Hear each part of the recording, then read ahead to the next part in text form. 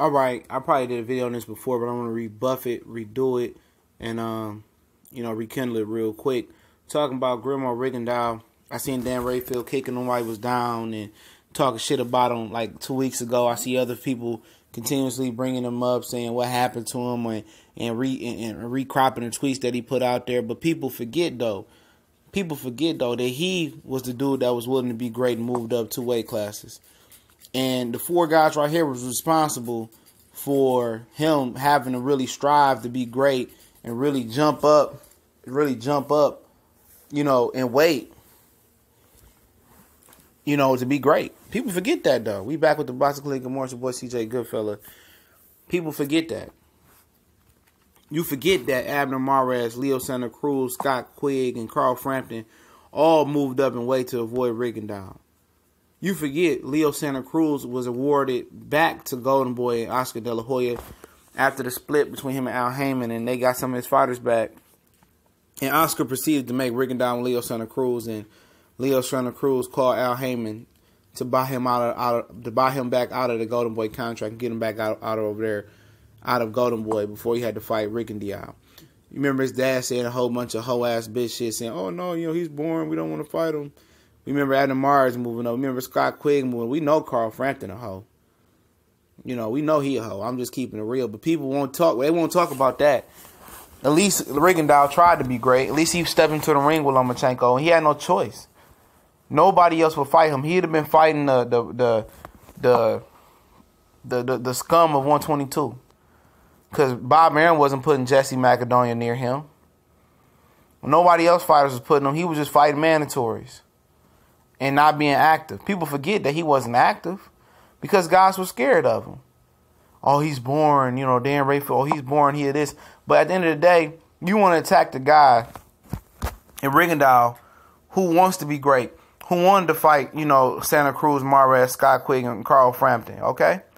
He wanted to fight those guys, but those guys ran from him and hid behind their promoters.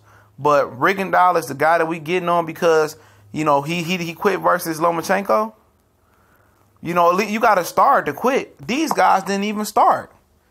They didn't want to no smoke with him, and now that he got beat, they still don't want to call his name out. They still don't want no smoke with him.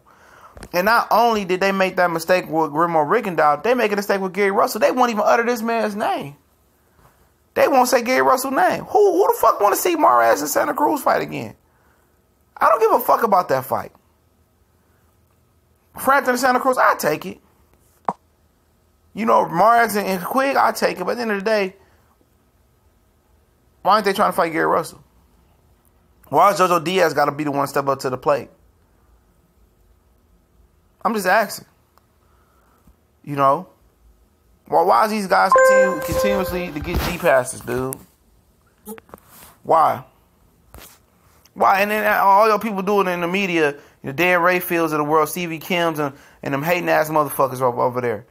They don't promote the American boxers the right way. They act like the Cuban boxers don't exist. Anything with melanin, the color in their skin, they act like they don't see it. Okay? Why don't they talk about these cowards the way they talking about Rigondeaux? Oh, Rigondeaux, oh, this is the worst thing. Hey, at least he tried. At least he gave an effort. These 4 guys, the only effort they got was moving up in weight. And then, when there was rumors that Rigondeaux might come to 126 before he fought Lomachenko at 130, they was talking about moving up to 130. Oh, I can't, Crawford, I don't know if I can make the weight. They was already ready to make their next move to avoid this guy. I've never seen a guy clean out of the division as soon as he stepped into a division. Oh, no, I want to be his manager. I want to fight him. But nobody talk about it, though. All they want to talk about is the Lomachenko thing. And Lomachenko wouldn't even accommodate him. He had to give every advantage to Lomachenko.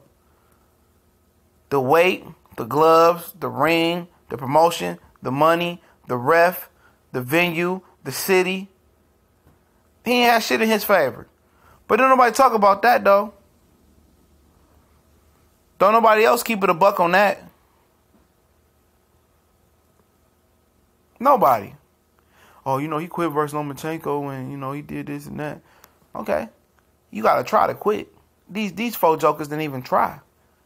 And they still won't utter this man's name. In their household, Guillermo Rigondeaux is probably banned. Them names you can't mention. And Leo Santa Cruz is so fucking... Him and Frampton is so much the scum of the earth. They the most hoest boxers I've ever seen. Call them the hostess boxer crew. You know what I'm saying? And Abner Myers, pussy ass. He didn't want to run it back with Johnny Gonzalez neither. Squad Quigg a hoe too. All of them ran. The hostess crew. The hostess crew. They all ran from Rigondeaux. But y'all just give Rigondeaux a hard time. Boxing is crazy, man. Boxing is truly a different type of sport. Boxing is truly a different type of sport, though. Don't nobody say nothing. And when how they did Rigondeaux, nobody tell you how they did Rigondeaux. They just want to say, oh, you quit versus Lomachenko. You did all that talking. Yeah, because you got to sell the fight to make yourself marketable. When you can't get a fight, you got to do something out the ordinary, out the box to provide for your family, excuse me. You feel me? To provide for your family.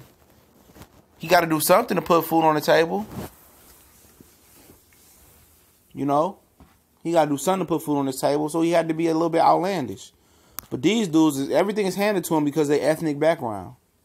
Because they got a little bit of a fan following. They able to get away with all the ducking and all the pussy shit they did. But do you see Dan Rayfield, Stevie Kim, Doug Fisher talking about the whole shit that they do? Absolutely not. But as soon as Rigondeaux do some whole shit, and nobody say, you know what? At least Rigondeaux dared to be great. No, it was all that, oh, we can't stand Cuban boxing. It's always the fake-ass, fuck-ass, old media boxing motherfuckers, man. It's always them. But when somebody they like pull some whole shit like Golovkin, oh, you know, they just say some shit. Oh, you know what? I don't like the Vanez choice, though. But guess what? His Dan Rayfield fat ass to be right out there watching it, right? You know, they be out there trying to rationalize how great of a fight it was. You feel me? That's what they do. You know, Anthony Joshua blatantly ducking Eddie Hearn and Anthony Joshua blatantly ducking Deontay Wilder. He came out in another video and said it, which I told you I want to go do another video on it. He came out and basically said exactly what I told you guys what the situation was. Which was this. Why would I go risk making 26, 27, maybe 30 million at the most fighting Wilder when I could fight any old bum and make 20 million every time? Exactly what I told you. I've been telling y'all for 6, 7 months now. But guess what? You know, the haters gonna trying to rationalize the bullshit. And that's just what it is, boxing is, dog. But do you see Dan Rayfield reporting that and going hard on that? Absolutely not. They sweep shit like that on the rug. But once you on that coincidental list, and the list that they don't like you, or whatever it may be. Excuse me, mess with my dog. When they don't like you and you on a shit list, or they don't want to fuck with you, or whatever it may be, you know, then every little thing you do wrong, or every little thing that you do is reported in a negative manner. It's real shit.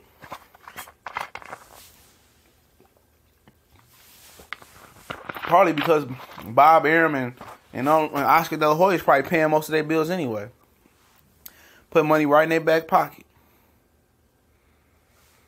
But at the end of the day, it is what it is, dog. Like I told you guys, man. Everybody want to talk about the bullshit. Everybody want to talk about, you know, what the media push. Oh, Rigondeaux ain't that good. You know, he quit. Yeah, he did. You know, I say quit. I can't condone that. But like I said, you got to try to quit. And when these folk jokers, they ain't try to fight that man. And still won't even say his name like Candyman. And won't. All they do is want a motherfucking love box to fight each other. Might give a fuck if y'all fight each other. We all know y'all fucking garbage. Fight Gary Russell, he spank all of them. Fight Oscar De Valdez, he spank all of them. Rigondeaux coming off a loss. He probably still whoop all y'all asses. Coming off a loss the way he came off a loss and a long layoff, he'll fuck y'all up. I guarantee you it. He jumped up to be great. He tried to be great because you guys won't give him an opportunity. Y'all moved up from 22 to 26. He said he was moving to 26. It was worried, oh, we moving up to 30. I don't know how much I can make the weight.